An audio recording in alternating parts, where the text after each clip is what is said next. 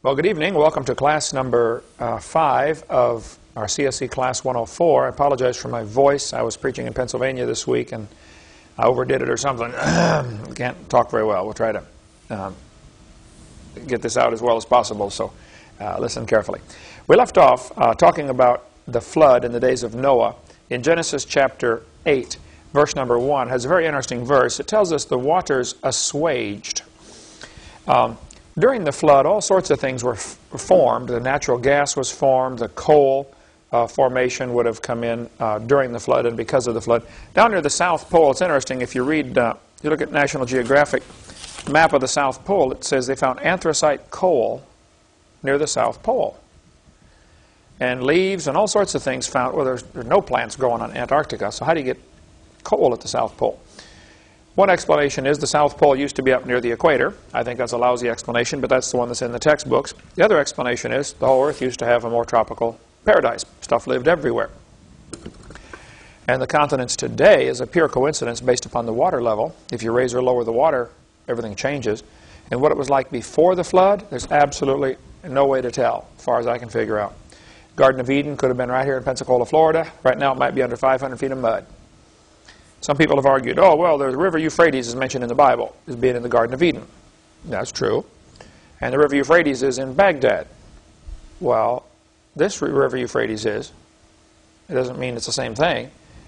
People got off the ark and they probably said, wow, that looks like that river we had before the flood. And they named it the same thing. Just like people came from York and named it New York when they got over here, and New Hampshire and all those kind of things. I was in up near Moscow, Idaho. Well, it's not the same as Moscow, Russia. It just has the same name, that's all. So, after, excuse me. In Genesis chapter 8, verse 1, it tells us, God remembered Noah and every living thing and all the cattle that was with him in the ark, and God made a wind to pass over the earth, and the waters assuaged. Now, many new versions of the Bible have changed this, and I think have messed it up. They say the water receded. Well, this word assuage means to drop down, or to sink down, to subside. This is the word used when someone's anger is assuaged. It drops down. It doesn't move away, it just drops down. It's very different.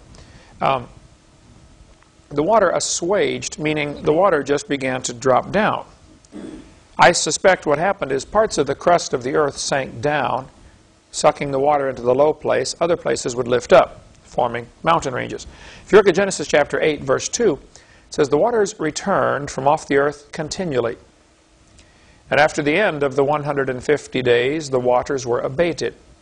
There are several different stages to the flood. The 40 days of rain, 150 days of the water having dominion or power over the earth, and then 150 days of going down. That's 5 months.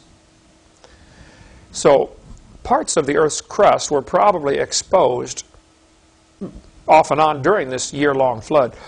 Noah was in the ark for a year. The flood didn't necessarily last a year, but Noah stayed in the ark for 1 year. He got in 7 days before it started, and about 13 months total he was actually in the ark. So probably sections of the earth's crust were not inundated, not underwater the whole time. The crust would be bouncing around, floating up and down.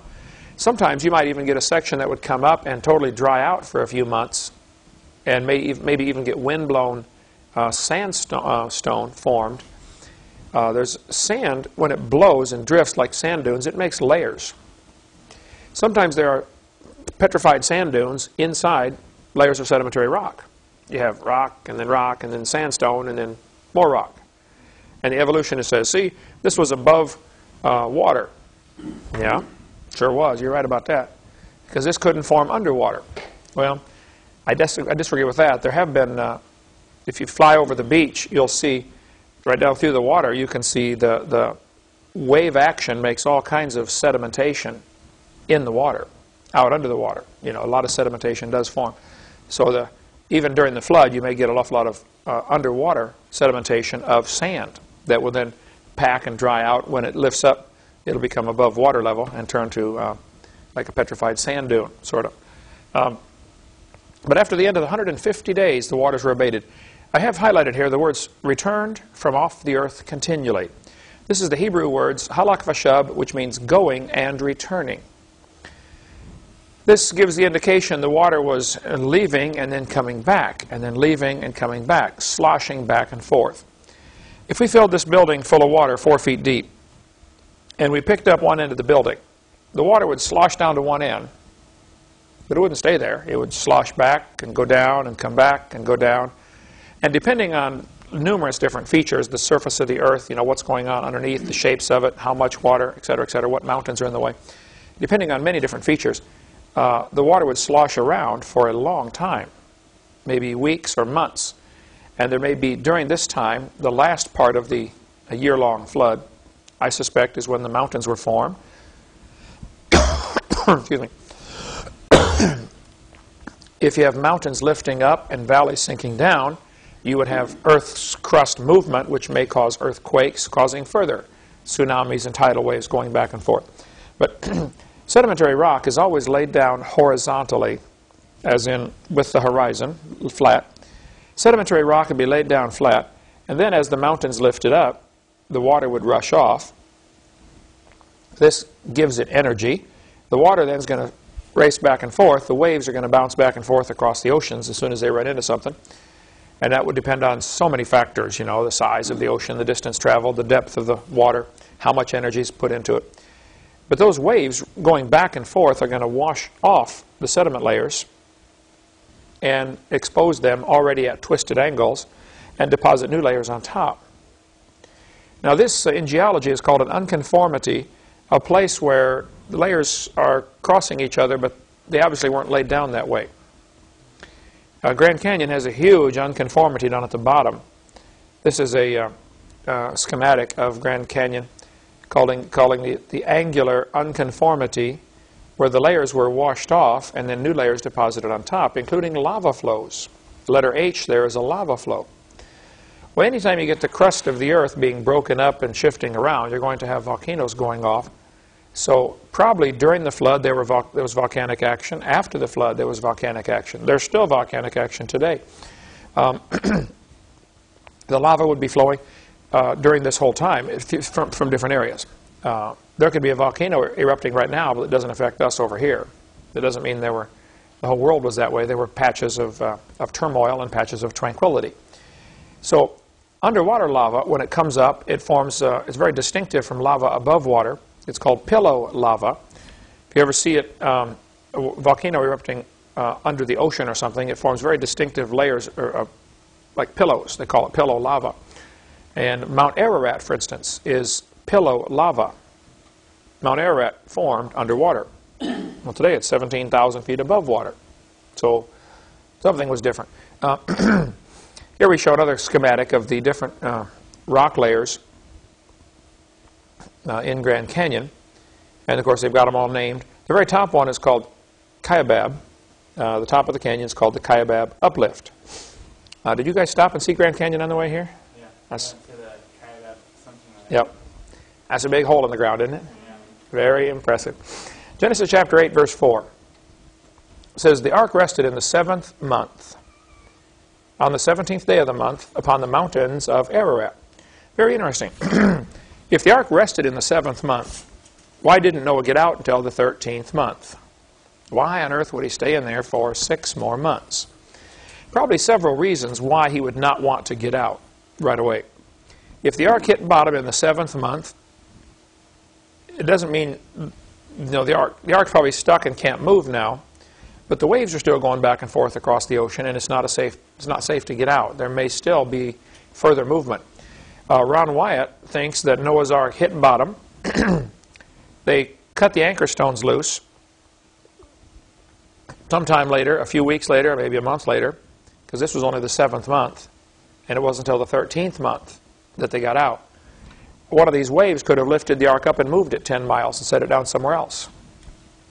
Some of the anchor stones are found quite a ways away from the ark's location, if that is Noah's Ark down in the valley. And again, some other creationist groups get mad at me for even mentioning that there might be another alternative besides the one they're promoting and raising funding for. Genesis chapter 8, verse 5 says, "The waters decreased continually."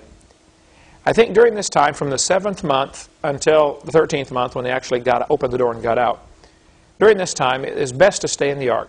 The tidal waves outside made it not safe to get out. Secondly, there's nothing to eat out there. Now, during this, after 7 months, many of the seeds that had been floating around would certainly germinate when they landed again. An awful lot of log mats would be floating around, depositing seeds and debris. And see, trees and many plants can grow several different ways. They can grow from seeds, of course. They can grow from cuttings. Some trees or bushes, you cut a branch off, stick it in the ground, and it grows. Others grow from roots. You know, the root sends out, or they call it a runner, sends up another tree growing off this root. So, in addition to that, you have the animals and all the food on board that Noah brought for the animals to eat. They're going to continue as they take off out of the ark. You know, many animals deposit seeds as they travel along from the food that they're eating. So it just was safe it's better off to stay in the ark for a few more months, let everything get growing. Jan, you do a lot of gardening. You can plant a garden and raise it to eating height. Raise your tomatoes from seed to ready to eat in how long? 2, 3, 4 months? Depends on conditions. Depends on conditions, but yeah, a couple of months, right? Basically it's ready to eat, right? Corn, plant the corn. Up in Illinois where I'm from, you know, shoulder high by the 4th of July. It really grows, you know. It's different latitudes. You have a longer day up north in the summer, but a shorter season. So they end up getting the same number of hours of sunlight that we do down here, but consequently they have different planting times for the different crops. But still, within a few months, within 5 or 6 months, certainly, there was plenty of food outside that was just growing on its own from this flood. Things left over in the mud that would begin to germinate and grow. So Noah got out. Okay, Hovind theory, point number 7. Over the next few hundred years, the ice caps generally retreated. Don't forget, the ice now is all the way down to Kansas City, Missouri. Today, the ice caps are way up north. Just parts of northern Canada, you know, have these remaining ice caps. So, over the next few hundred years, the ice caps generally retreated. The added water from the melting ice formed the continental shelf. As the cold water absorbed carbon dioxide, lifespans shortened in the days of Peleg. Here's a map showing what the Earth would look like if you lowered the water a couple hundred feet. Vietnam is now connected to Australia. Everything's connected. You know, you look at the globe and say, wow, that's a lot of water there. Well, yeah, but some of it's not very deep. Who remembers what the shallow part of the ocean is called? Continental shelf. Then you go out to the deep part, which is called the abyss. Then in between the two, it rises up, called the continental rise. So that red line shows where the beach would be if you lowered the water a few hundred feet.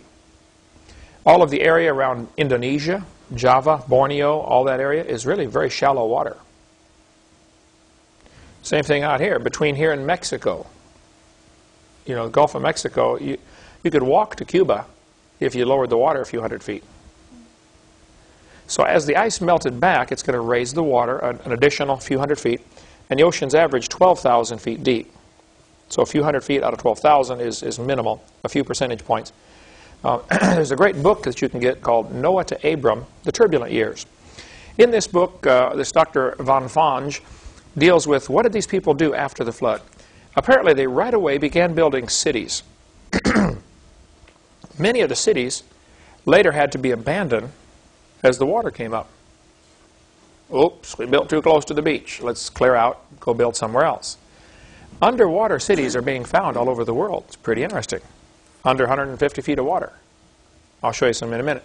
But Eric Van Vange, in his book here, says that probably right after the flood, you would have some people who just plain didn't like city life, and they would like the adventurous life, so they would be out traveling along the edge of the retreating ice age, ice pack, hunting the animals that are living there. Because as the ice melts back, you got stuff, you know, new food beginning to grow. And some people just prefer the life of a nomad and a hunter. Other people got kicked out of their city, you know, criminals or whatever. People that have the nomadic form of life, that are following animals, for instance, and living off of hunting these animals, like packs of mammoths or whatever, as they're traveling along, they don't want to carry a toolbox with them. They want to carry the minimum. So often they would make stone tools on the job site. You killed an animal? Okay, we got to skin them, we got to cut them up, we got to eat them. Make your tools. When you're done, leave them. Move on to the next one. And very frequently, this is what we find with these stone tools found all over the world. It looks like some of them were kind of hastily made. Well, they're only going to use it once, you know. Who cares? Other stone tools show just great craftsmanship where they really took their time to make gorgeous arrowheads and things like that. But these factors would be involved of, are they, you know, chasing a herd of buffalo, following them across the countryside? If so, you're not going to carry your stone tools with you. Stones weigh a lot. This picture shows the underwater land bridge that would be exposed between Russia and Alaska. The water is just not very deep. As the ice melted back, it would leave behind all of the what we call ice age effects. I was in Pennsylvania a couple of days ago, preaching in northeast Pennsylvania. The whole area was covered by ice. And it's easy to tell if you know what to look for because there are rounded mountains called drumlins. See those on there marked drumlins? When the ice age, when glaciers move across an area, they'll take a mountain and round it off. And when the ice melts back, it leaves a very distinctive feature called a drumlin. Also, kettle lakes are little depressions in the ground full of water that probably form because of what's called isostatic rebound. As the ice melts back, the pressure, the weight of the ice is gone, and so the ground actually lifts up, trapping water all over the place. Minnesota is loaded with lakes. The land of 10,000 lakes. Most of them are kettle lakes. Most of them not very deep, just trapped. Water has nowhere to go. Doesn't have an outlet. You can see on the picture the terminal moraine on the far right. This would be where the ice bulldozed a pile of rocks up and then left it, retreated back. Along the sides of glaciers, it forms what are called lateral moraines. Lateral meaning along the side. Anyway, the Earth has lots of ice age effects that are easy to tell from those who study this that there was an ice age. How many have heard of the Matterhorn in Switzerland, the famous mountain? You know, it had a glacier going down both sides of it because it carved part of the mountain away. So it's skinnier at the bottom and then tapers out and then goes back up to the point. It used to be just a big mountain, but parts of the side got eaten away, forming the Matterhorn. It makes a U-shaped valley. It has one on several sides, making it very difficult to climb that mountain. Okay, Genesis 10:25. Interesting verse. It says, "Unto Eber were born two sons. The name of the one was Peleg. For in his days was the earth divided." Well, what happened in the days of Peleg? It says his brother's name was Joktan. Joktan means shorten. Peleg means divided. Very frequently in the Bible, the names have meanings. You know, the person's name indicates something that was happening at that time in history or some significant event. So Peleg means divided. Joktan means shortened. You notice on the chart here, Peleg was born 100 years after the flood. And Peleg only lived to be 239. His daddy lived to be 464. His grandpa lived to be 433. I mean, Peleg died as an old man before his great-great-great-great-grandpa. Noah outlived Peleg. Shem outlived him by a long time. What happened in the days of Peleg? Several different theories of what happened in the days of Peleg. The Bible doesn't tell us. It just simply says, in the days of Peleg, the earth was divided. Apparently, whatever happened in the days of Peleg was genetic because everybody after him inherited it. Whatever it was, they all got it. Because everybody's lifespan dropped off to 200 and 200 and 200 and then down into the 100s. When you get to Abram, he's 175. He's considered a real old man. Actually, when Joseph was introducing his father Jacob to Pharaoh, Pharaoh said to Jacob, "How old are you?" Jacob said, "I'm 130, but this is nothing. Few and evil are the days of the years of my life been, but they've not attained to the days of the years of the life of my fathers." Jacob could have known Shem, Arphaxad, Selah, and Eber. Now something to consider. What did these fellas do for 400 years? A lot of speculation in this area. The Bible doesn't tell us, okay, so we can make up all the stories we want. It could be that they were just retaining and spreading this incredible knowledge that had been amassed. How do you know which plants are poisonous? How do you know which herbs to take for different illnesses? Do you realize how much knowledge there is in the world? How many things there are to learn? How do you know how to take which rock contains iron and which one contains copper, and how do you get it out and what do you do with it? And you know, if you think just in the science of metallurgy, you can study for a lifetime and never learn it all. Then you get into woodworking. How many different kinds of wood are there? And what are they good for? You know, cabinet making. There are thousands of areas of life where you can study for a lifetime and never learn it all. So this knowledge would be retained by these guys. And you had a question. Like, you know, I call Bill Sardi when I got a question about health. You know, he's got all this, his brain is full of this, oh yeah, this vitamin does this and this vitamin does that. You know, he knows, okay? Well, some people have that knowledge of mechanics. Hey, my car's doing this, what do I do? Oh, and you learn as you go through life who to talk to with different questions. You know, nobody can know it all. But if you live to be 400, I bet you could learn to know it all. Or certainly a lot of it. Plus Noah, excuse me, Noah lived to be 950. He lived, you know, a long time after the flood. Okay. In the days of Peleg, something changed. All we have is a few verses in the Bible and a few dates, and we have to guess from there. One theory says the languages were divided. Sometime during the days of Peleg, the languages were divided is one theory. The Bible doesn't tell us. You see, I'll back up and show you the picture again. This genealogy chart is showing us the genealogy of Shem.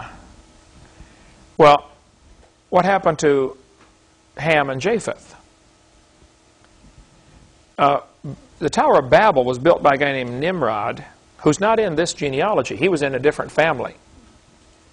But if you count how many generations it was from Noah to Nimrod, it would have been roughly the same time as the days of Peleg. Even though the Bible doesn't tell us, because it's not giving us the information for that particular family tree, it's giving us Shem's family tree, which is going to lead to Jesus Christ. But Nimrod would have been about the same time as Peleg. And as they built the Tower of Babel, God divided the languages. So, one theory, and I think it's very reasonable, is that probably all that happened in the days of Peleg was the earth was divided by languages. Some people say, well, why would this shorten their lifespan? Well, if they had civilization going again, everybody's going pretty good, and all of a sudden it crumbles because now you got 70 or 80 different languages, and a lot of this knowledge is going to be lost. The guy that used to fix your car now speaks a different language. And you don't know how to do it. You know, the guy that knew which herbs fixed which illnesses is now in a different country. And you can't talk to him. And it would take quite some time to learn these languages. At the same time, they're still just rebuilding civilization. It's been 200 years after this flood. There's still an awful lot to rebuild. And you're busy just surviving. You know, people on a Gilligan's Island situation don't have a lot of time to sit around and play cards. I mean, there's a lot to do just to survive. The people that moved out west, you know, in the early days, they had to work 18 hours a day just to live, you know. It takes you 3 hours a day just to cook. You're going to have chicken tonight. Well, that means you got to go catch the chicken first. Then you got to clean it, and, you know, it's not just, you know, pop it in the microwave. So that's one theory. The second theory says that continents moved. I don't believe this one, because if you move a continent just a couple inches, it's going to kill everybody. It's going to create tidal waves and earthquakes. It's going to be devastating. It could be that there was some movement to the continents. There's still movement to the continents today. But it could be that after the flood, the earth settled for hundreds of years. It may still be settling today from that flood 4,400 years ago. What we see with earthquake activity and stuff like that might just still be leftover remnants from that flood. The earth is still not quite settled into place. Third theory that says the earth was divided because the water came up. As the ice caps melted back, the water came up and divided the high spots into islands and continents. That is certainly a reasonable theory, and maybe several of these are true. Maybe there's some truth to each of these. I don't know. But If the ice is melting back, what's that doing to the ocean level? It's raising it. What used to be all connected, now all of a sudden, instead of mountains, you now have islands. And the area between becomes filled with water. So that's one theory. The fourth theory says the land was surveyed. By the days of Peleg, they got so many people, they said, look, let's quit fighting over who gets what. Okay, we're going to draw some lines. You know, you get from the tree to the bushes and to the river. You know, here's your property, here's my property. Just like people have done for generations. You know, they divide up the land and they put up a fence and say, you know, this is my side, that's your side. Stay over there. I don't think that would have an effect on shortening lives, but number 3 certainly would. If the water's coming up, it's coming up because of ice melt, which is going to lower the temperature of the water. As water gets colder, it starts to absorb carbon dioxide. When your soda pop gets warm, it loses its fizz. Carbon dioxide is what they put into soda pop to make it fizzy. Okay? If it gets colder, it's going to absorb CO2. As it gets warmer, it loses CO2. So cold water would tend to absorb CO2 out of the oxygen, out of the air, out of the atmosphere. And CO2 is a greenhouse gas that is one of the many things that protects us from radiation. So if they began, 200 years after the flood, began to lose their protection from radiation, that may cause genetic factors to come in, that they begin to live shorter lives because of increased radiation, because of decreased carbon dioxide, chain of events. Okay? So these ice caps are melting back, forming the glacier effects, and raising the oceans. As the oceans get more water in them, 3 things happen. They get wider, deeper, and colder. As the oceans get wider, this is going to create a continental shelf. It appears like that used to be the beach way out there. And it might have been the beach for a while, until this, as the ice melted back. And I suspect in some areas, like in Washington, where I just was in Dry Falls, Washington, there might have been, as the ice was melting back, there might have been a giant lake dammed up. All of a sudden it gets too much water in it, it all flows out. Dry Falls, Washington, they say there was more water going over that. There's no water over it now. I mean, it's a dry waterfall. But there was more water going over that at one time than all of the rivers in all of the world combined. Well, probably that was a post-flood ice age lake, and it might have been 100 or 200 years after the flood. All of a sudden, all that water dumps through it. It finally got enough melted back. As ice melts, it does funny things. Sometimes you have a glass of Coke with a bunch of ice in it, all of a sudden you hear a noise and it's flipping over. You know, ice does all sorts of strange things as it melts back. And it may have trapped a large lake right there in Dry Falls, Washington, just about 100 miles from Spokane. It's 100 miles to the left, to the west. If you look at this map, you know, the English Channel between England and France is less than 150 feet deep. 150 feet from here to the street. Not even that. That's 300 feet from here to the street. That's 30 miles wide. Get some graph paper and draw a graph showing what 150 feet looks like on 30 miles. It's nothing. France and England and Ireland and Scotland and Wales was probably all part of one big countryside. You could actually walk to Iceland. There might have been some ice dams that broke loose and carved out little valleys later, but there's underwater erosion marks all over the place. Do you see between Norway and Scotland, like that little valley underwater? Right about dead center in the picture. I bet there was some erosion, some water running into the North Sea, and the whole canyon is now underwater. It's filled in. Underwater erosion marks are very common all over the world.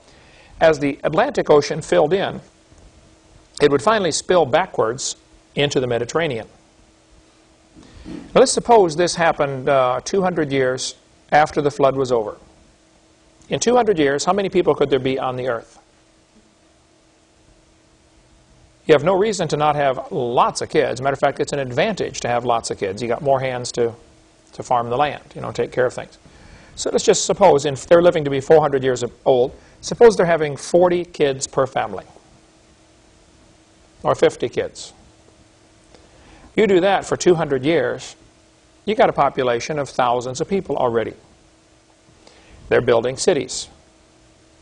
Now, if you're building a city in what is now the Mediterranean Sea, a couple of hundred years later, all of a sudden, the Mediterranean Sea fills in. Water comes up. Oops, we built our city too close to the beach. Let's get out of here. As it got a little deeper there, it would spill over past Sicily into the other half of the Mediterranean Sea. And then as it got deeper, it would spill back into the Black Sea. Here's an article, Ancient Egyptian cities discovered under 30 feet of water in the Mediterranean Sea. Sea level was lower at some time in the past. Well, I agree. And as all that water goes rushing in by the Rock of Gibraltar, it's going to carve out that canyon between Africa, Morocco, and Spain, the Rock of Gibraltar. This water rushing in is finally going to backfill the Black Sea. That would probably be the last thing that happened. That might have been 300 or 400 years after the flood, by the time the Black Sea gets backfilled. So the water is probably running backwards through Istanbul, where Istanbul, Turkey is today, all the Straits of the Dardanelles. As this water went, now today it flows the other direction, but initially it would have flowed backwards. They found all sorts of cities under 150 feet of water in the Black Sea. You can see the old beach line, ancient shoreline on this picture. Well, yeah, I believe the Black Sea was probably smaller and it now has a flooded shelf. No question, not a problem with me.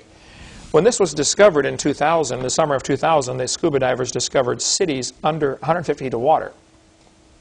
Articles came out all over the paper. They said, oh, we have finally found evidence for Noah's flood. No, this is not evidence for Noah's flood. And they said, see, this city flooded and everybody drowned, and this is probably where the legend came from for Noah and the flood. Because it was a local little flood over there in the Black Sea. No, duh. Noah's flood was a worldwide flood. So I think the continental shelf and all continental slope and all that stuff and continental rise is best explained by the ice caps melting back. Okay. Today, we still see the Earth showing effects of this devastating flood. Just about everything we see in the world can remind us of this flood. The hills, the valleys, the natural gas, the fossils, the coal, the oil. There are reminders everywhere to remind us of God's judgment. When you find a herd of dinosaur bones, you ought to conclude, you know, there was a disaster. This place was wrecked. But instead, Satan has twisted this where people see Grand Canyon and they think of millions of years instead of seeing Grand Canyon and thinking of flood. Satan has blinded the minds of those. Of course, some of them don't want to believe anyway, so they would welcome any opportunity to doubt God's Word. There's a canyon I saw when I was in Idaho, a little bitty creek flowing at the bottom of this massive canyon that flows right into the Snake River. And you can just see flood written all over this place if you're willing to look for it. This type of topography in this picture from Reader's Digest Atlas of the World shows what is called karst topography, where you have caves up in the upper left-hand corner. The caves, the limestone, erodes pretty quickly. Limestone is very susceptible to acid. If you put muriatic acid, which is hydrochloric acid, which your stomach produces, if you put it on concrete, it'll dissolve it. You can use muriatic acid, which you can buy at a swimming pool supply house for $2 or $3 a gallon. Sprinkle it on concrete, it'll start to eat the concrete away. And you can clean concrete or you can clean ceramic tile with this. Be sure to use a lot of ventilation. You don't want to breathe that stuff. You take a whiff of that, it'll burn your nasal cavities, clear down to your toenails. But somebody's going to write and say, oh, Hovind's stupid. He thinks toenails are connected to the nasal cavities. No, I don't. It's a joke, okay? Lighten up. I taught anatomy. I know they're not connected.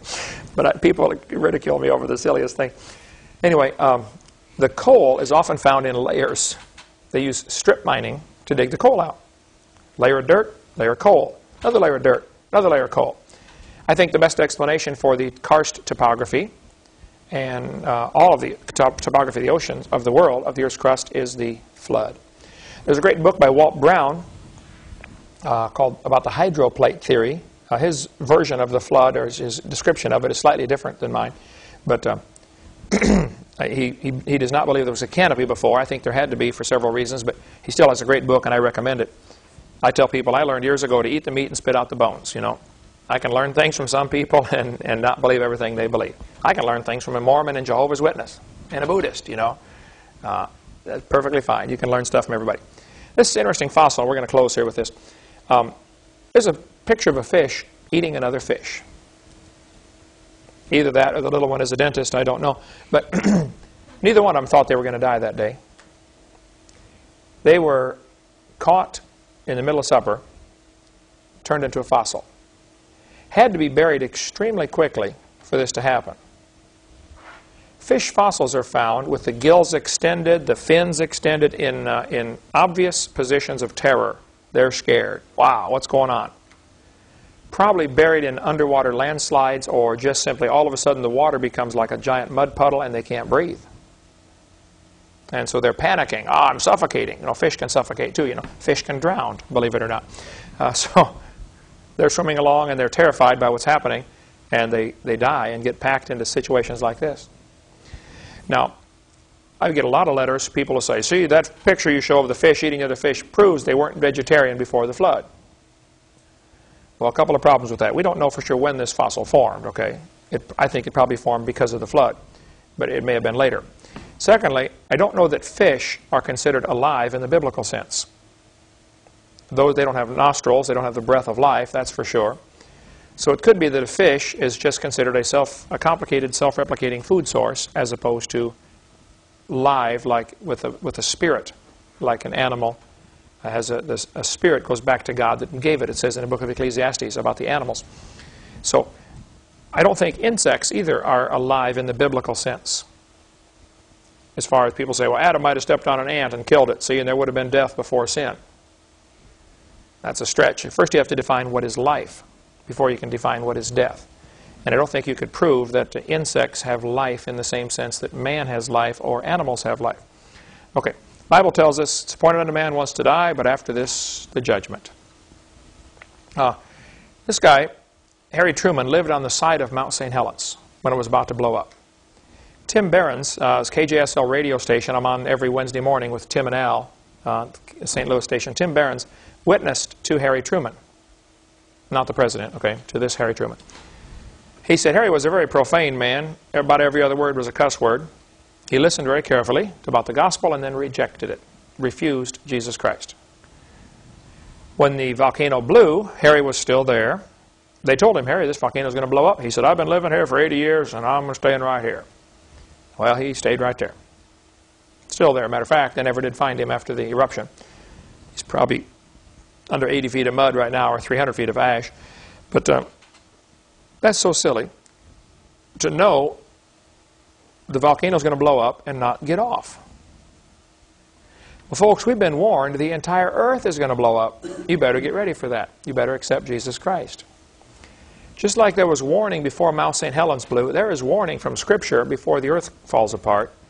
You better get in Christ. You better be saved, or you're in trouble someday. He that hath the Son hath life. He that hath not the Son of God hath not life. So I recommend everybody get saved. The Bible tells us about the flood in Matthew 24.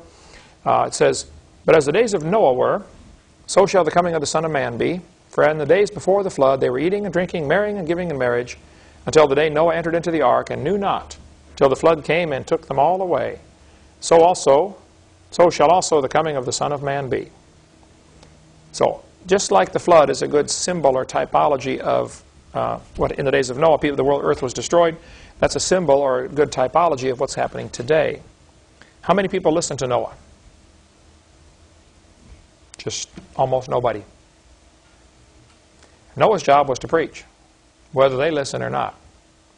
Our job is to do the same thing. Some are going to listen, some aren't. Oh well.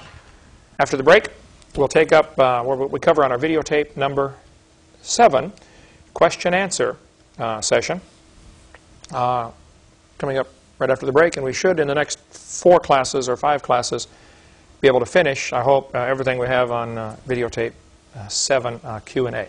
So let's take a little break, come right back.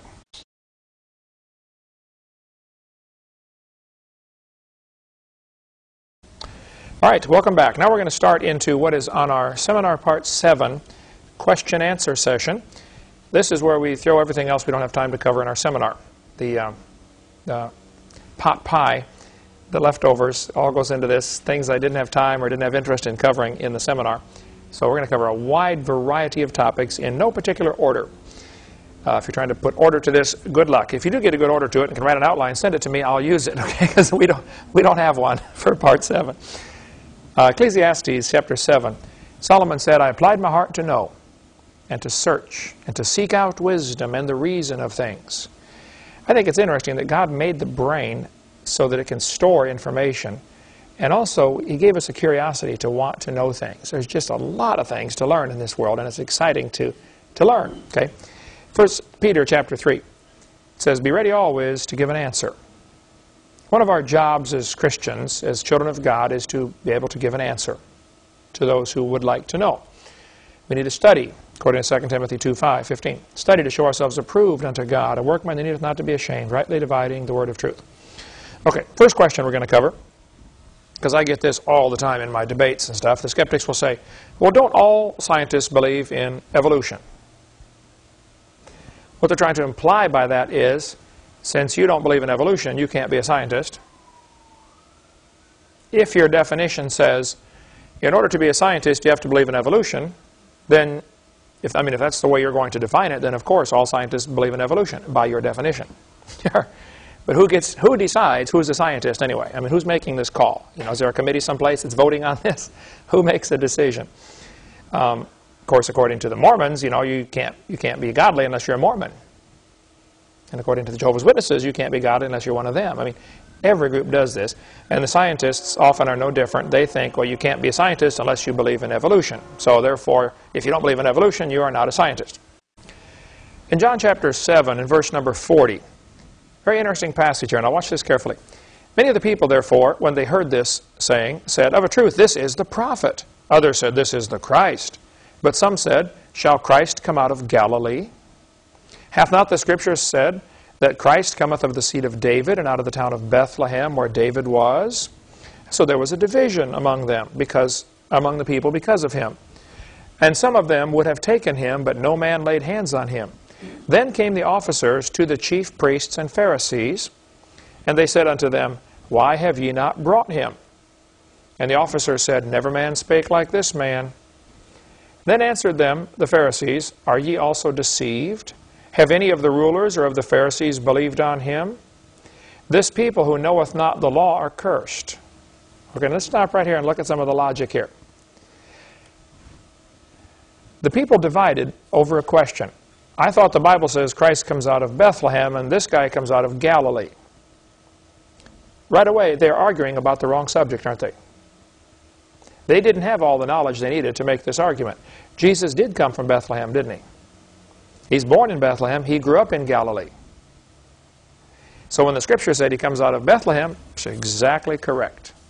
So here they are arguing about the wrong subject, vehemently, divided over this, okay? Then the chief priests sent the officers to get him. Why didn't they go? I see this all the time in debates, or in seminars.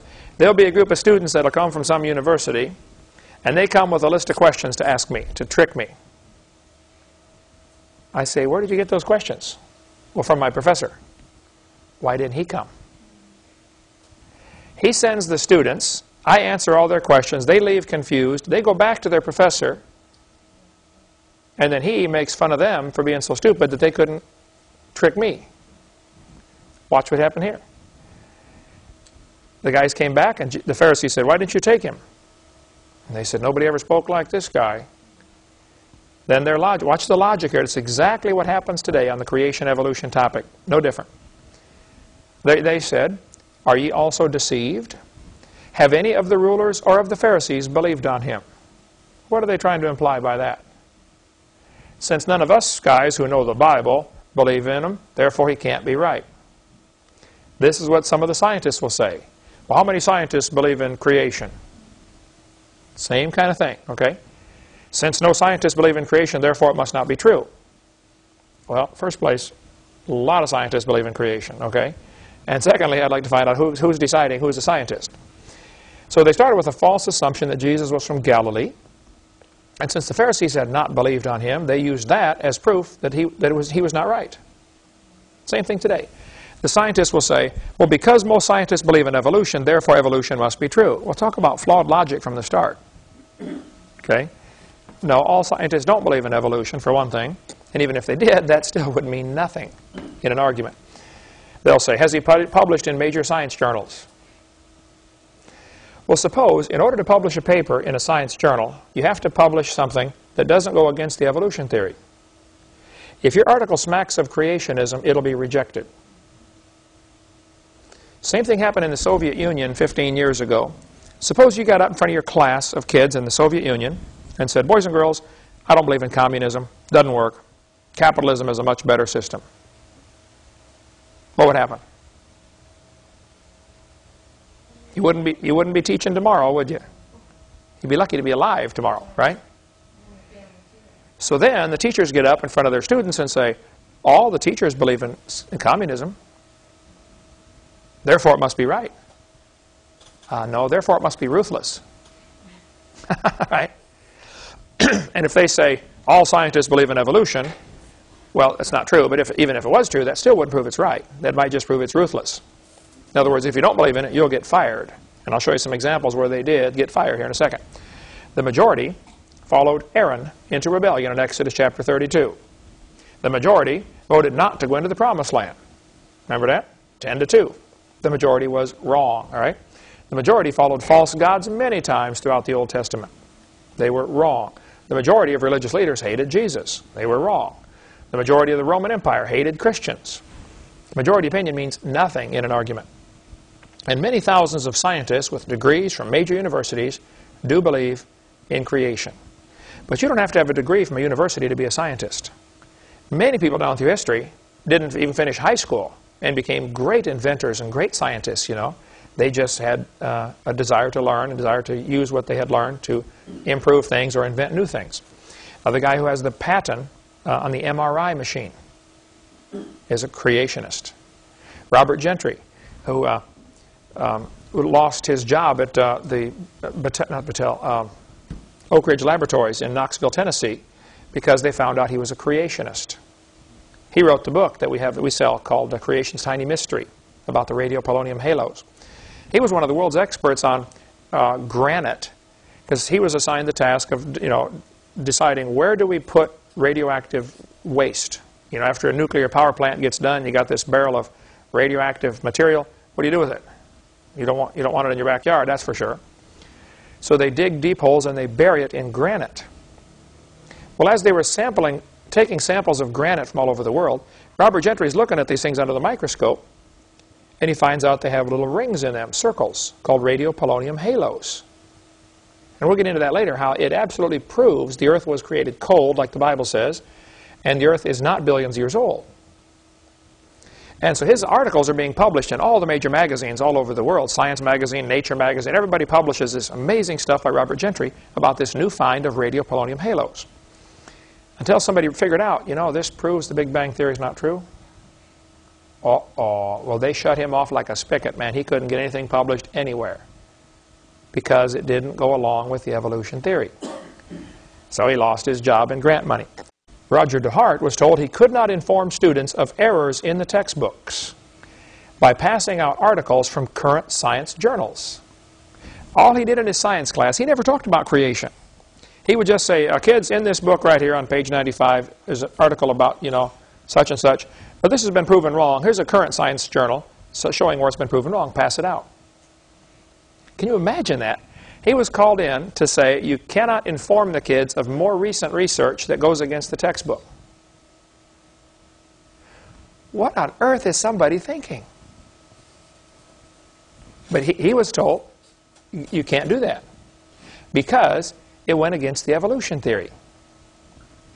Kevin Haley was a biology teacher at Oregon Community College. He lost his job for simply exposing errors in the textbooks.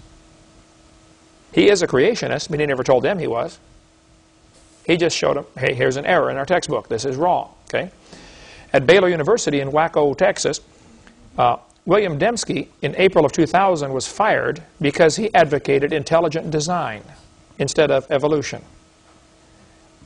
He just said, you know, things we study are so complex, they must have been designed. Oh, that's all it takes. He's out of there. Baylor, Southern Baptist School, you know, fired.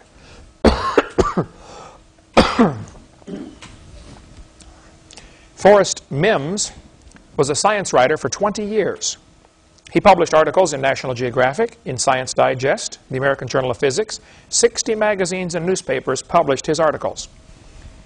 He was denied a job as a writer for Scientific American because he was a creationist. Subjects he would write on were not even involving creation or evolution. But because he believed in creation, he couldn't even write on other topics. Then the scientists turn around and say, well, how many creationists are writing for major magazines? Well, duh, yeah. How many capitalists are teaching in Soviet Union? You know, it's the same thing. No difference whatsoever. Rod LeVake in Faribault, Minnesota, was reassigned to a different position because he even raised doubts about Darwin's theory. Don't even make the kids question this. If you do, you're not qualified to be a biology teacher. Get that guy out of biology class. Put him somewhere else. The guy that wrote the book that we carry, Pandas and People, oh, excuse me. One of the authors of that book was a major biology teacher for years at Stanford or one of the San Francisco colleges. When he got saved, he used to write textbooks about evolution. Textbooks that people would use in schools about evolution. When he got saved and became a creationist, they tried to fire him. But because he had 20 years, he was tenured professor, they couldn't fire him, so they reassigned him as a lab assistant. Usually college juniors and seniors are the lab assistants. Here, go wash these test tubes, you know, clean this mess up. The guy had written books about evolution, but once he became a creationist, oh, he's out the door. Okay, you can no longer be a scientist if you don't believe in evolution. This is the logic that we have to face. John chapter 7. Shall Christ come out of Galilee?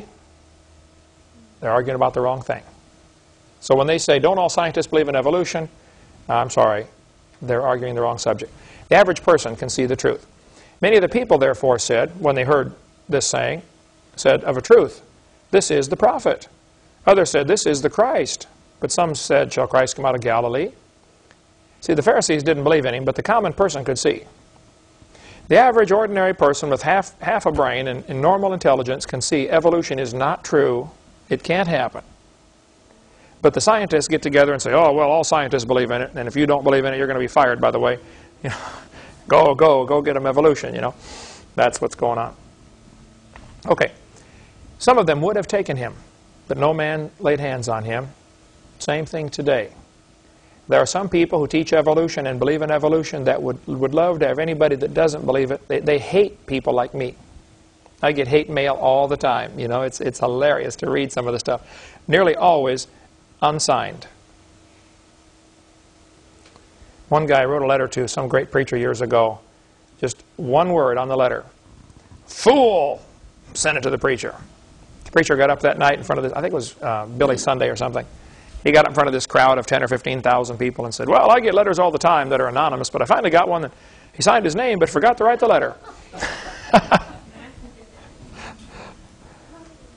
The Pharisee said, why have you not brought him? Why didn't you bring him to us? Yeah, the professors send their students to do the dirty work. They didn't go themselves.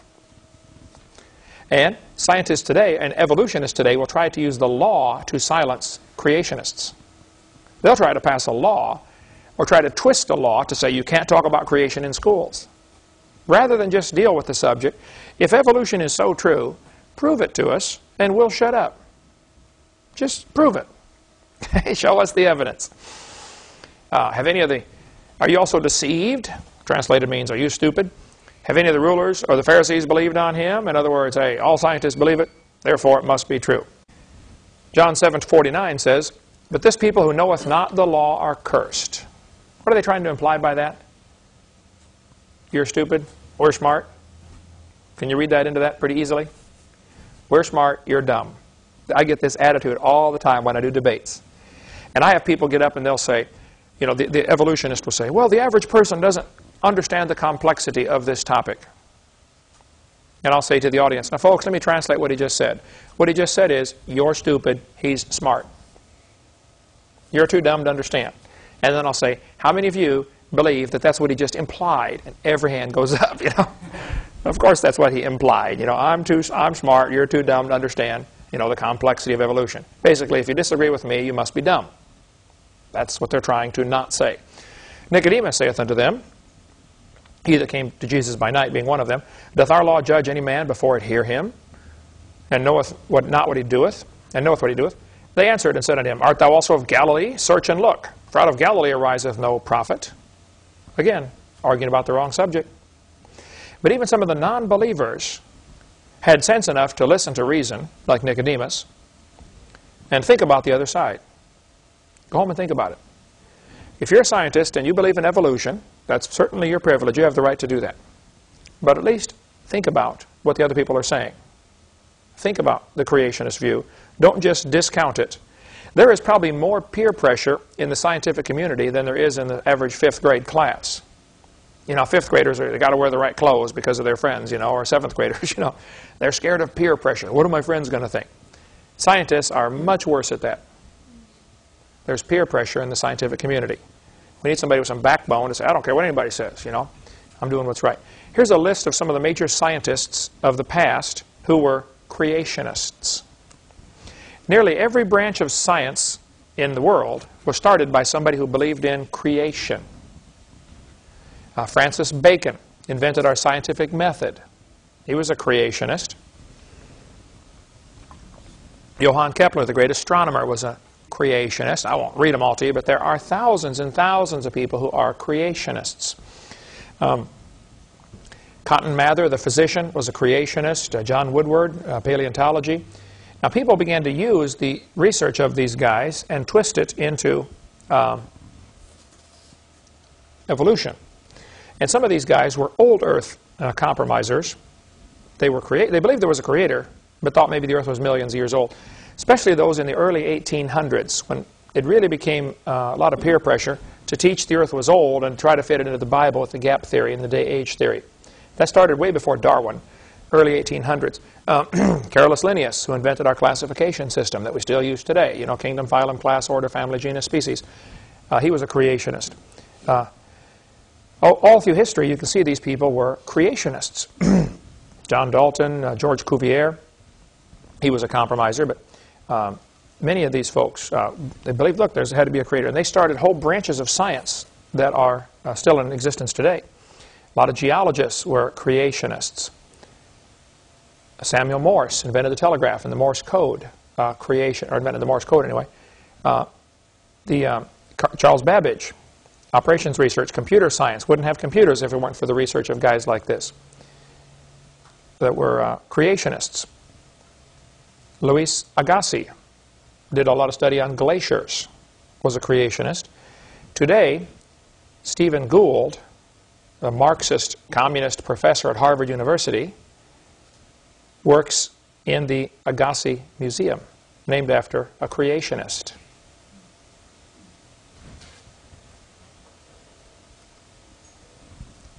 See some, boy, I can stop and talk about many of these guys, you know, James Joule, thermodynamics. The joule is named after him, you know, a unit of energy, named after James Joule. Louis Pasteur, pasteurized milk. Any milk carton that'll remind you of creation. If you see pasteurized down there from Louis Pasteur's name. James Clerk Maxwell, electrodynamics, statistical thermodynamics. All through history, these folks were creationists. I'll just page down real slowly and let you look at some of the names. Andros Fleming. Wilder Smith had 3 doctoral degrees in sciences, was a creation science pioneer, and spoke prolifically on creation. Just died here recently. So, many people today are scientists and are creationists. Many people are actually afraid to let people know they're creationists for fear they'll lose their job. Because it does happen. Okay, there is a discrimination against creationists. Okay, next question. What about separation of church and state? Well, there's no such phrase in the Constitution. There's no such thing as separation of church and state. That sentence was used by Thomas Jefferson in a letter written to Pastor Danbury, a Baptist, in Dayton, Connecticut in 1802. Jefferson said, "The First Amendment has erected a wall of separation between church and state." By the way, wallbuilders.com, David Barton has a great ministry. He said that wall is a one-dimensional wall. It keeps government from running the church, but it makes sure that Christian principles will always stay in government. The same day they voted in the amendments to the Constitution, the 10 amendments, including the First Amendment, same day they voted to give $500 to a Catholic priest to help the Indians in St. Louis.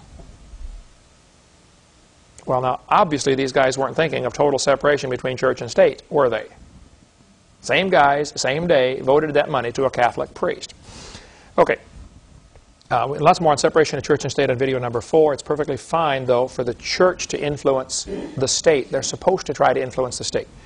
What's happened in the last 100 years particularly, many churches have given up being churches and become corporations. Once a church becomes a 501c3 corporation, in order to give a tax write-off, that's their excuse, and it goes back to the love of money, root of all evil. They are now not really a church anymore. They're an agent of the state. See, the state gives corporations the right to exist. God gives His church the right to exist. And one of the dumbest things any church could do would be to become a 501c3 corporation. We cover lots more of that on video number 5 of our series about churches incorporating.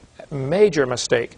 And it's easy to get out of, to undo that. You can contact Pastor Mooneyhan if you want more information on how to get unincorporated. His number is 352-498-0384.